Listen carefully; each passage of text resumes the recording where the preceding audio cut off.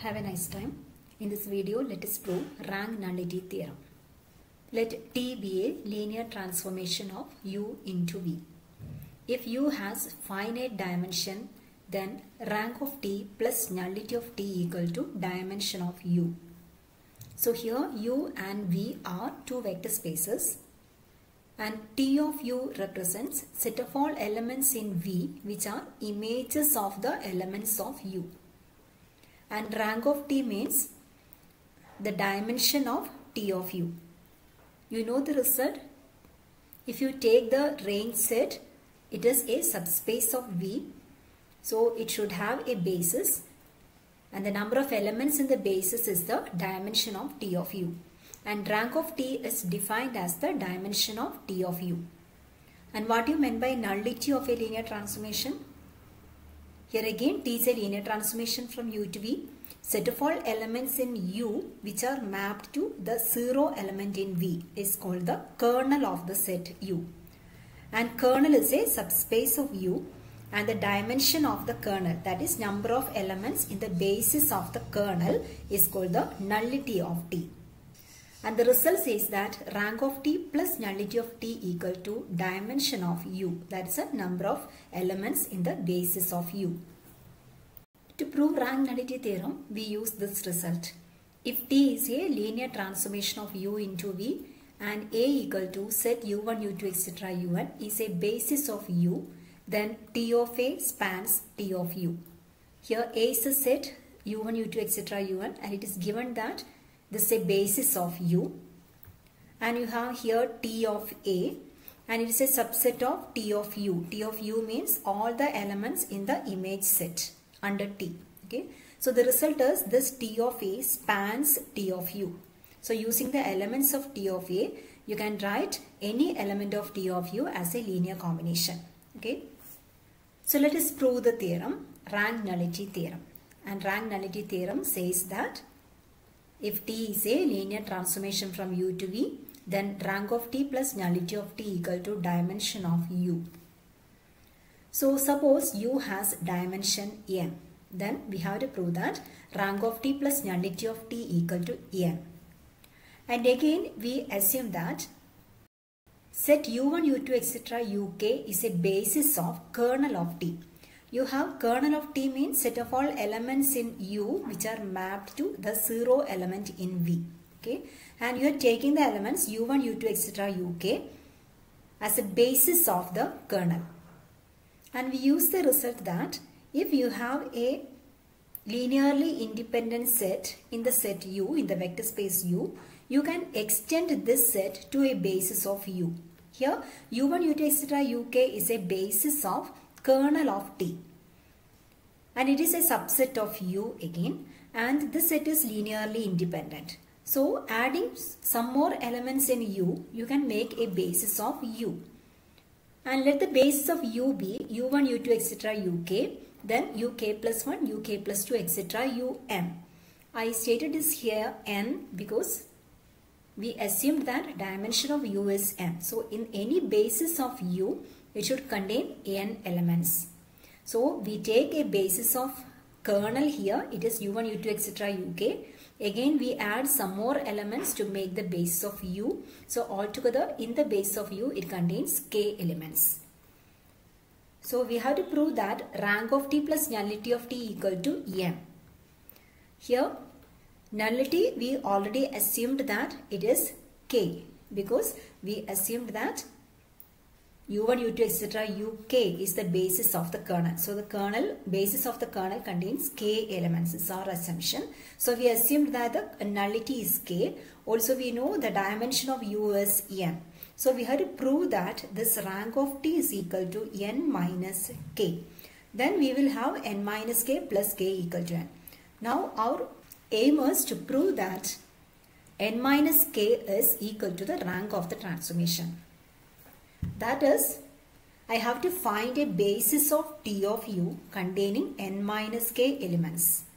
Here you have U1, U2, etc. Uk which belongs to the kernel. Then we take some other elements in U, Uk plus 1, etc. Un to make the base of U together with these elements. And if here there is an element u k plus 1, correspondingly here there will be an element u t of u k plus 1. Similarly, there will be an element t of u k plus 2, etc. There is an element t of u m. Corresponding to each of the elements here, there will be the corresponding image. So we are taking exactly the elements t of uk plus 1, t of uk plus 2, etc. t of un. Now consider this set. How many elements are there? It starts with uk plus 1 and ends with un. So here number of elements is n minus k. So altogether in this set there are n minus k elements. We want to show that T of u has a basis containing n minus k elements. Here we will prove that the set T of uk plus 1 etc. T of un is a basis of T of u. Then our proof is complete. For that, consider the set T of u1, T of u2 etc. T of uk etc. T of un.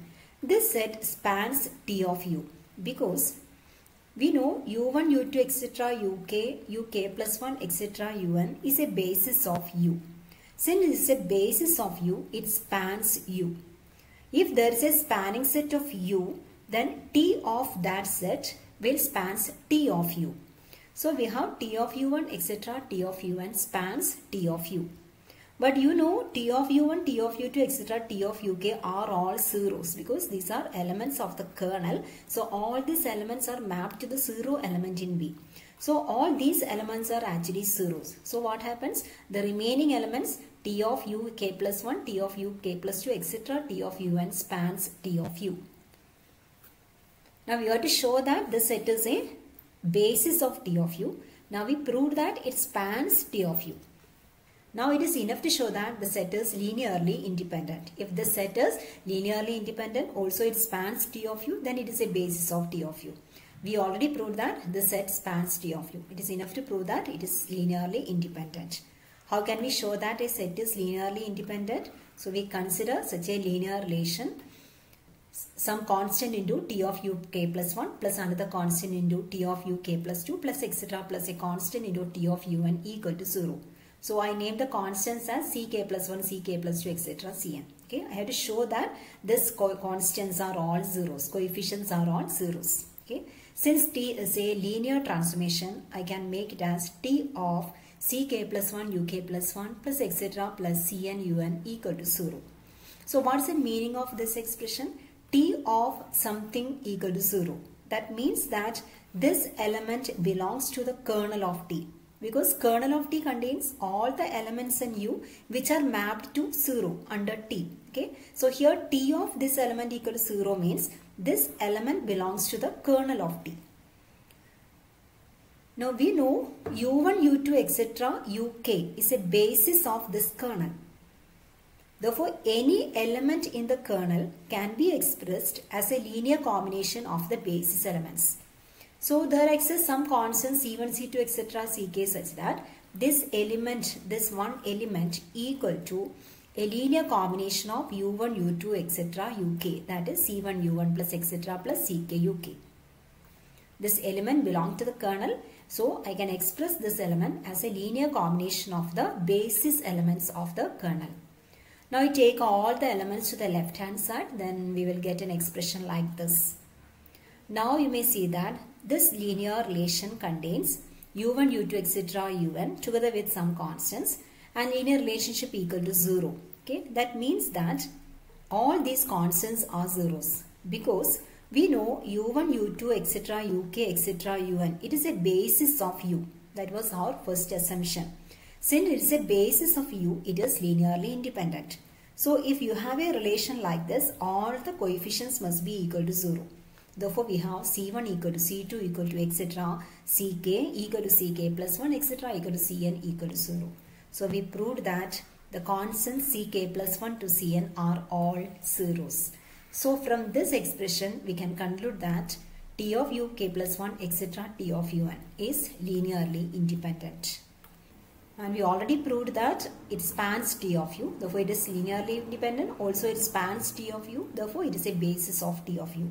And it contains n minus k elements. Therefore, dimension of T of u equal to n minus k. Therefore, rank of T equal to n minus k.